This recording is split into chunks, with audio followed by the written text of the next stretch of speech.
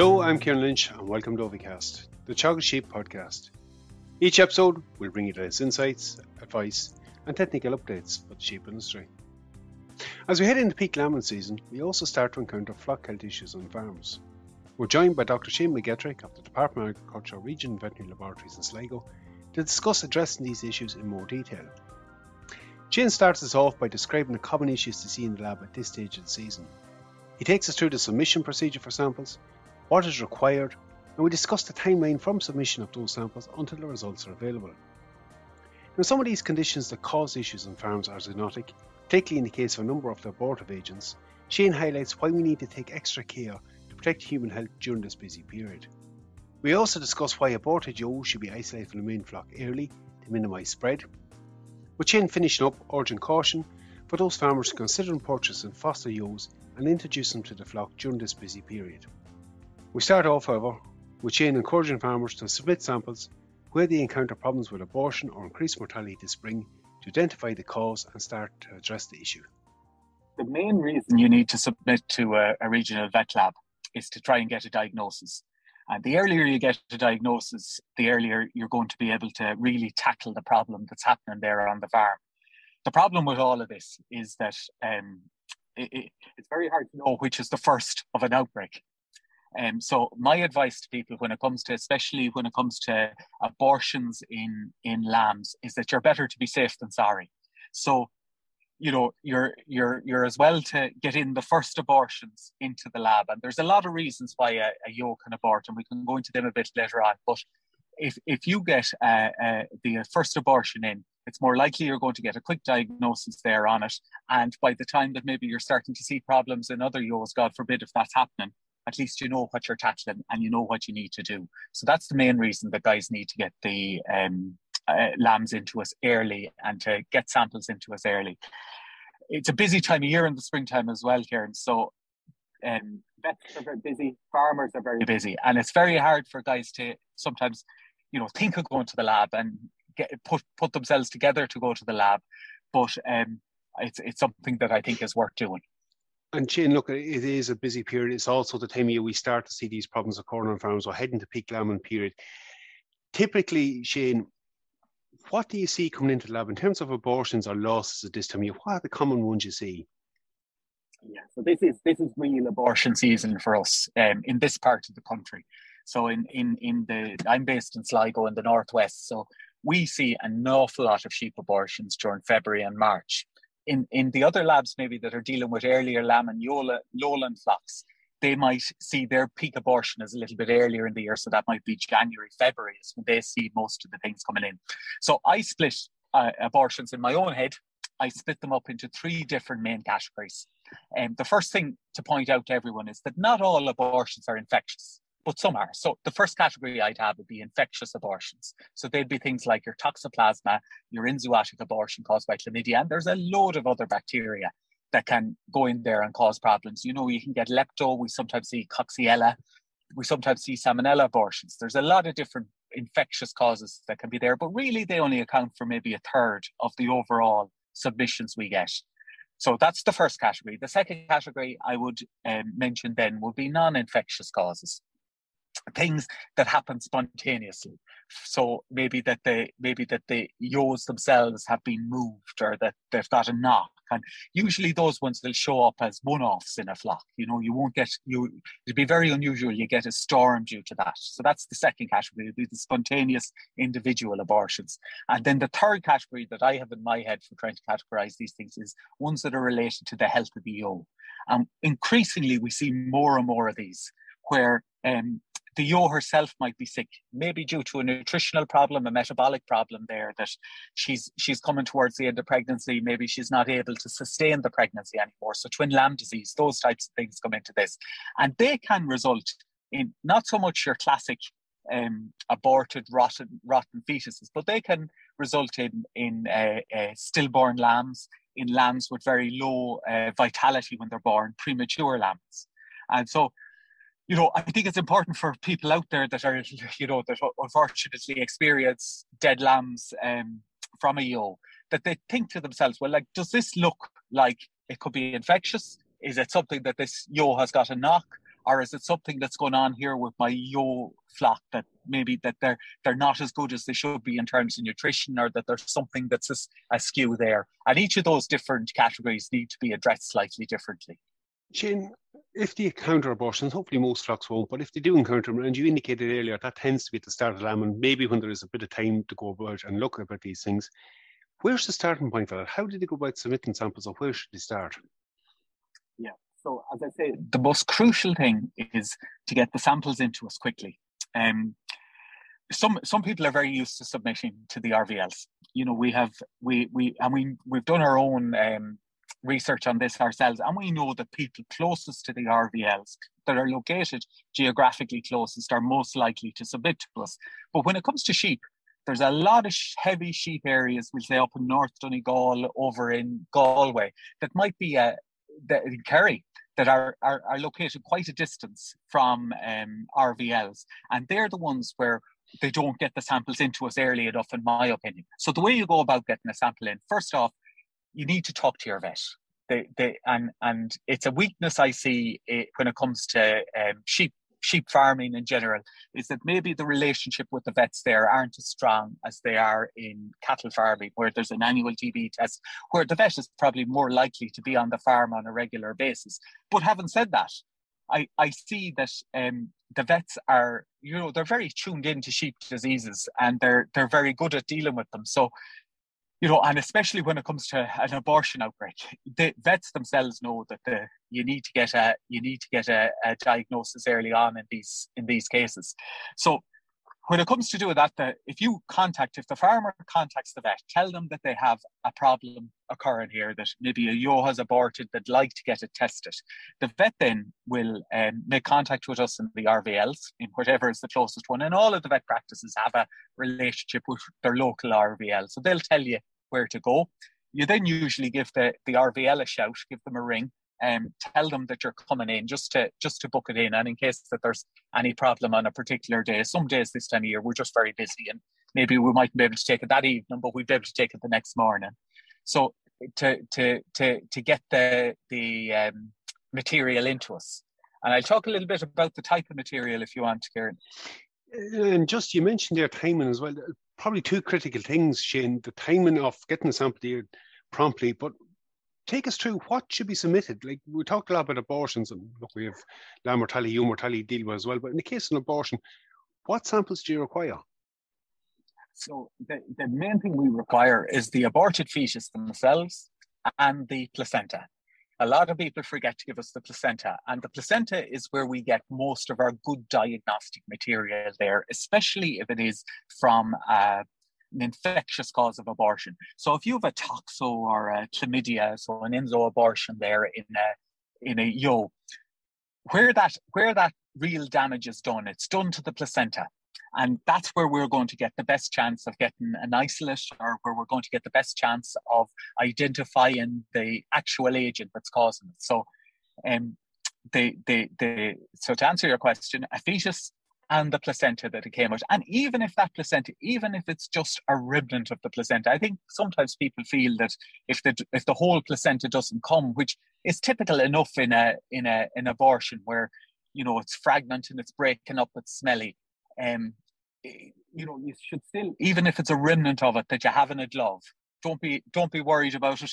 Bring it into us, because we're well used to the smelly material. We're well used to dealing with it. And for me, I'm always happy to see a placenta with it, because I know that if I have the placenta and the fetus together, it gives me the best chance of getting a good diagnosis for that farmer. Just when you mentioned glove, it would risk me not to just find out, maybe to make sure it's a clean bag or glove that you carry the material in, that you're not introducing some other infection with how you're transporting it. Yeah, but don't disinfect anything.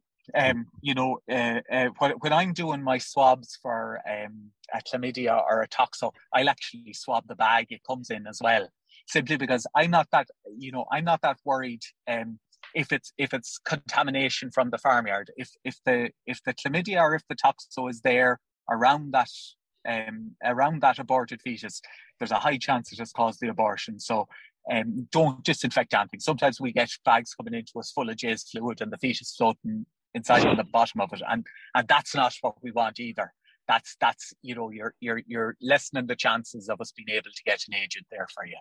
So when we get the sample to the lab, just maybe to give our listeners an idea of the timeline on it, because you can do your gross examination relatively quickly, Shane, but to actually follow that through with the lab work, how long are we talking? Yeah, so first off, just to mention on that, our diagnostic rates when it comes to infectious abortion are very good.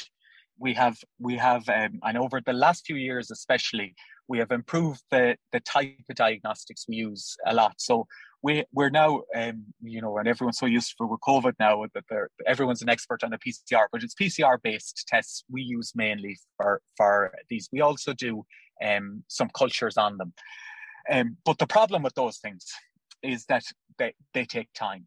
So generally when a fetus is submitted to us, when an abortion material is submitted to us, it'll be tested the same day. But to get that result back and to make sure that we're reporting out the correct result, that can take a week to 10 days.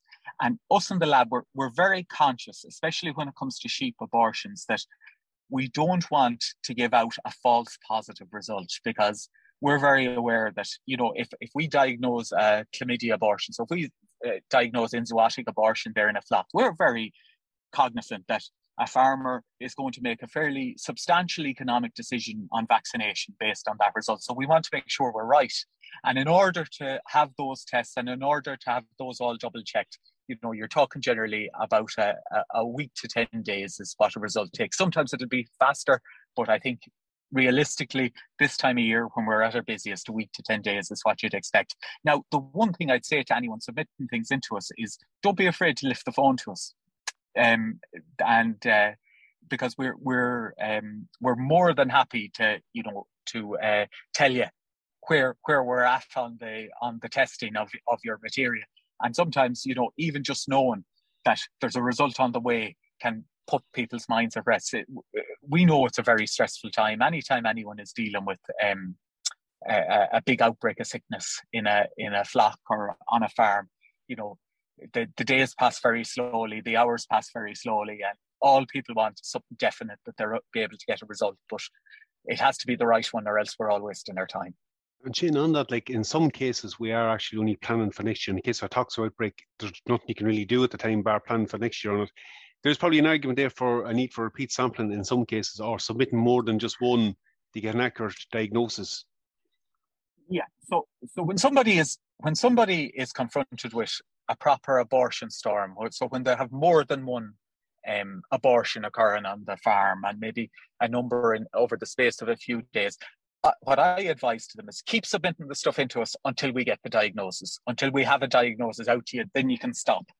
But keep getting the things into us, because it's funny, sometimes, especially in the more unusual causes of abortion, so things maybe like Q fever, Coxiella, sometimes with the salmonellas, it can be hard to get the material positive straight away.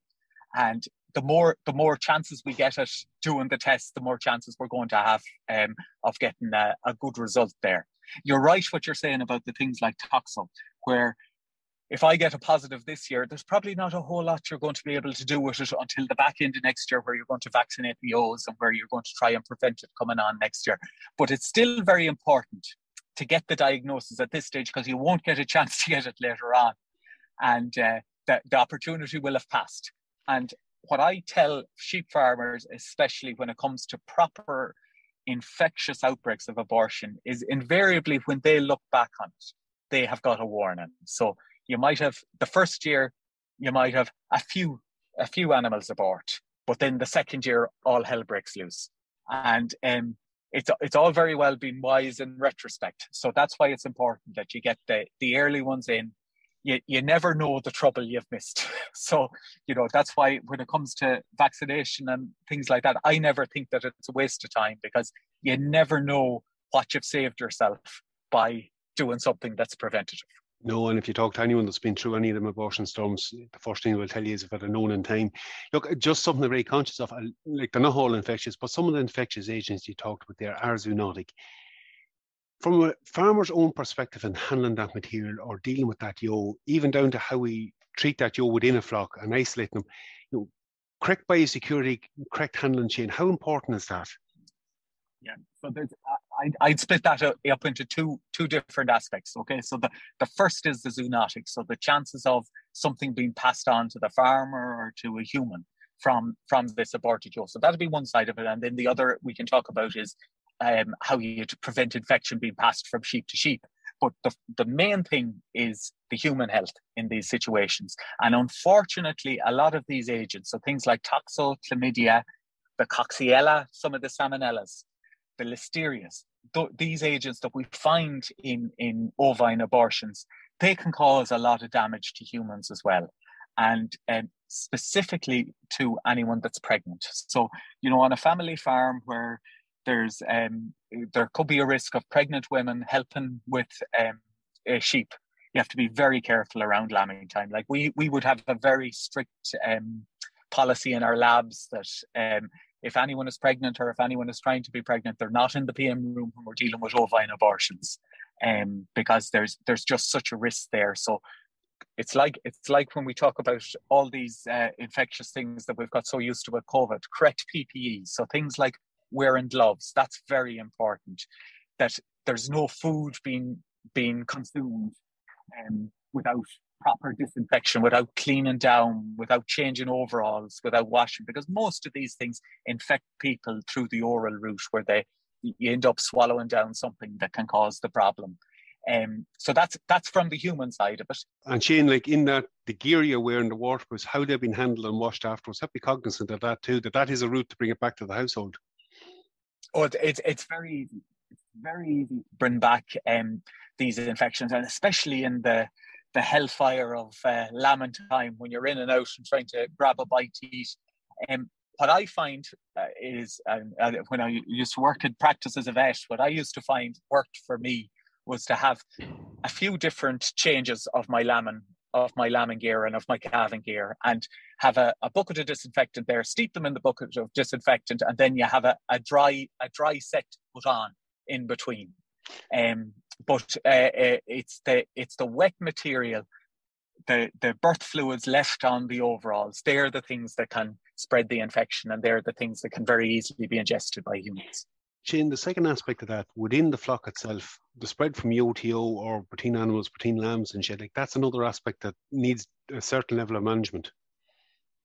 Yeah. So in the face, so we're assuming that this is an infectious cause of abortion. And until you have a diagnosis, I think it's prudent to treat every abortion as an infectious cause of abortion until you know otherwise. The way all of these things are spread is via the birth fluids, via contamination from the fetus, from the aborted fetus at lambing time. So that's how the main spread occurs. And so it means that if you have a ewe that has aborted, it's very important that you keep away other pregnant animals from that aborted ewe, from the birth fluids, from the placenta, from the fetuses that have aborted. It's also important that if you have other female sheep, so if you have a bunch of hoggets or something there on the farm that might be going in lamb the following year, that they're kept away from these. Because sometimes what happens is that the infection might be spread, but you won't see the abortion this year. But that will stay in the things like the chlamydia and the toxo. They can stay in the animal, and they'll only express themselves when that animal is heavily pregnant again the following year.